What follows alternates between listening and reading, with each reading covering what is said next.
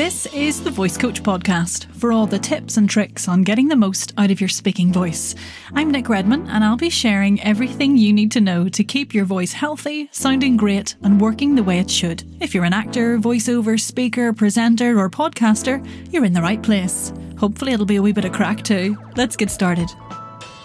Hello listener, welcome back. I'm getting my geek glasses on for today, so strap in. Just a little bit of necessary, interesting also theory about sounds and stuff, because we're moving from the basics of articulation and the release and the toning and all that to moving on to text and things and how we can work with the sounds that are in words and all that sort of stuff. So this is a bit of theory. I feel like I need to do this episode because, for example, a few episodes ago I mentioned the term plosive and I suddenly thought, oh, have I even explained those yet? I think I may have referenced them in an earlier episode, but I thought I would just recap and get a little bit of theory out there that'll be useful as we move into text. So, here we go. It's a little terminology interlude. I feel like I need jingles.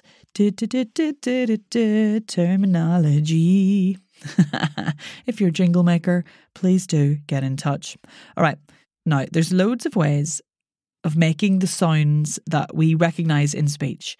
Our articulators, the lips, teeth, tongue, hard palate, soft palate, alveolar ridge, come together in loads of different ways to sort of either obstruct or shape the air, which is why sounds, sound different because they're made in different ways. On a really, really broad spectrum, we can put these into two categories of vowels and consonants. They're the bits that are important to us and recognisable to us as normal humans going about our lives, vowels and consonants.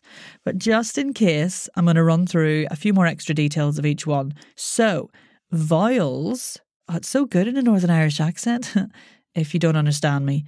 Vowels. Vowels are made by shaping the air as it flows through the vocal tract. Vocal tract is the area from the larynx to the mouth and nose. So the air flows through the vocal tract and it's shaped by the tongue and the lips. There's this amazing website actually called Seeing Speech, which I highly recommend if you want to literally see the tongue shaping in action. It's loads of MRI scans of sounds and I'll link to it in the show notes. But basically the tongue flails around in the mouth space. It's up high, it's down low, it's forwards, it's back, it bunches, it releases, it does all sorts of things to shape the vowel sounds that we recognise. Now, vowel sounds are unobstructed. That's one of the important things to think about when we're comparing them to consonants. In vowel land, there are basically 5 written vowels that we recognise from a page, from writing, A, E, I, O, U. But in spoken English, those 5 unobstructed vowel sounds combine to make way more sound units, or phonemes, as they are known in the industry. Basically, a phoneme is a sound unit that means something to us as listeners in terms of comprehension. But there's loads of them. These 5 vowels make loads of different sounds, which is why learning English is so fucking hard. We won't go into that here. I'll leave the linguistics chat for other amazing podcasts like, Lingthusiasm's a good one. But that's why English learning is very hard, because there's loads of sounds that are spelt the same, but said different. Yay! And as an extra little useful bit in the vowel land, you can have long vowels and short vowels. I mean, we're not talking minutes of difference here, we're talking millisquilliseconds, but there are differences in lengths. Short vowels in spoken English can be really cleverly remembered with this little sentence. So, that leather is not much good. A, e, a. So that sentence represents the short vowels in the words like trap, a, dress, kit, lot, strut, and foot, That leather is not much good. How cool is that? I love a little phrase. Is it mnemonic? Is that the word to describe when you have a phrase that helps you remember something? I think it might be. Okay, I'll put that on my list to check later. So that leather is not much good. Short vowels. Long vowels then. Heat soon forms firm arms. E, U, O, R. And that little phrase represents the sounds from fleece, E, goose, U, thought, O, nurse, and palm, ah. So heat soon forms firm arms, long vowels. That leather is not much good. Short vowels. It's cool, isn't it? Anyway, vowels can also be sliding, i.e. they start in one place or one sound and then move to another. And these are known as diphthongs. And you even get triphthongs. But I don't think we need to know about triphthongs right now.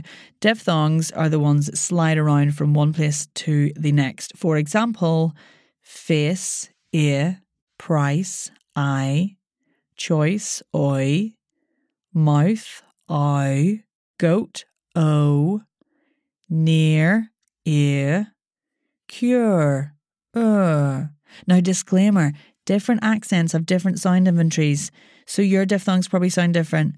You may not have all of the sounds in these phrases or in this list of words, but this isn't an accent episode, so I'm not going to go into it in too much detail here. Point is, we have short vowels, we have long vowels, and we have slidey-widey vowels. So vowels are unobstructed, can be long, short, or sliding. Great. Now that information will become useful over the next few episodes. What a tease. We're going to start looking at how to be more expressive with text and communication, and understanding the makeup of the words is so crucial to giving yourself things to play with when it comes to finding variety in the voice. And if you're someone who's been told, sort of unusefully and unhelpfully, that you sound monotone, nobody's monotone, but we're not going to go into that, then this sort of stuff can be really useful. Okay, that's vowels. Next up, consonants. Now, on the other hand, they are the opposite of unobstructed. They are obstructed. They are basically, by definition, sounds made by obstructing the airflow as it comes through the vocal tract in some way, obstructing it with the articulators. So basically putting your articulators in the way of the airflow. Now, there are loads of ways this can happen, but it's nice to sort of organise them a wee bit. So let's use the way they categorise them in the Verbal Arts Workbook by David and Rebecca Carey, which is under 3 headings of stops, nasals, and continuants. So many new words. So if we go back to plosives, which is why I felt the need to do this episode in the first place, plosives fall under the stop heading. Basically what that means is they're sounds made by stopping the airflow completely and then releasing it. To make a plosive, the airflow coming from the lungs and through the vocal folds has to be completely fully stopped in the vocal tract in some way, like it literally can't get any further for a teeny weeny millisecond. And then the sound itself that we recognise is produced when that airflow is subsequently released. So you get the stop phase, and then you get the release phase, and that's what makes the sound that we recognise. For example, t, as in television. T, t. If you go to make a T, you'll feel the air stop. You'll get the tongue tip on the alveolar ridge, that bumpy bit above the teeth. That's not the T being made. That's preparation for the T being made.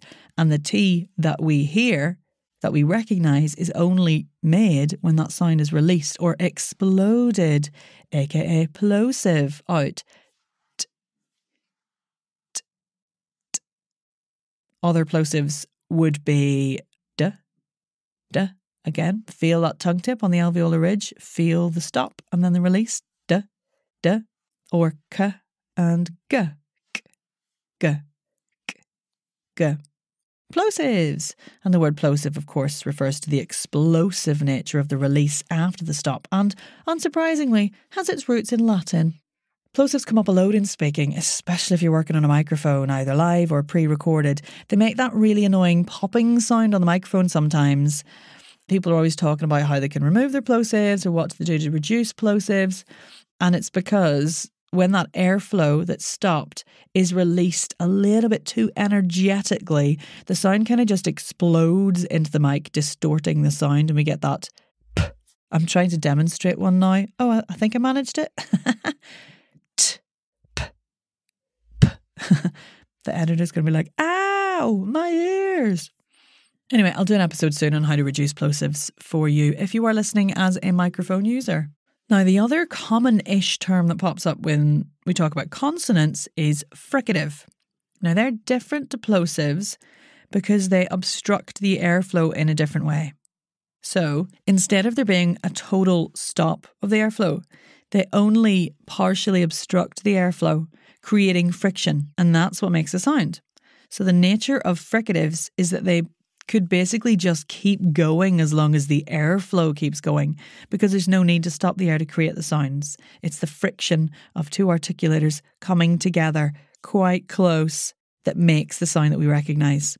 And because they can just keep going and keep going and keep going, they fall under the heading continuant, which is different to stop. So they can basically continue or keep going. For example, as in fish, so the teeth and the bottom lip come together. Shh, as in shush. Shoe, there's a word with that sound in it. Jeepers, oh. Shh. Other sounds like v, j, th, and th. There's loads of them. So there's a little more to fricatives because they can also be either voiced or voiceless, meaning that sometimes the vocal folds need to vibrate to make the phoneme happen, and sometimes they don't. E.g., f and v.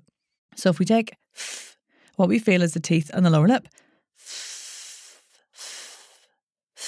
If you pop your hand on the front of your throat, you won't feel any vocal fold vibration because it's not needed to make the f sound that we recognise. If we add vocal fold vibration to a f, and we don't change the obstruction of the airflow, as in we keep the teeth and the lip in contact, and we just make our vocal folds vibrate, v, v, we get a v, as in vegetable. F, v. They're a voiced and unvoiced pair. So the f sound doesn't have any vibration, but when we add the vocal fold vibration, it becomes a v. It's fascinating, isn't it? Oh, well, I think it is. You might have switched off by now.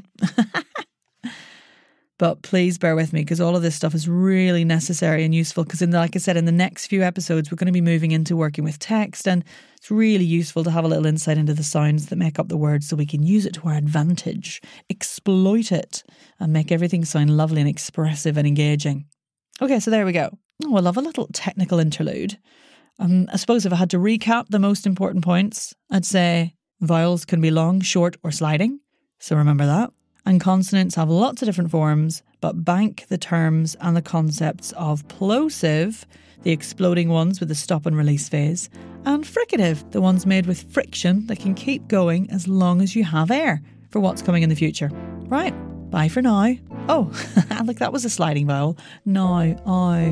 Oh, they're everywhere. See you next time. Thanks for listening to the Voice Coach podcast. To get the most out of your voice, come on over to our free community on Facebook, the Voice and Accent Hub. See you in there.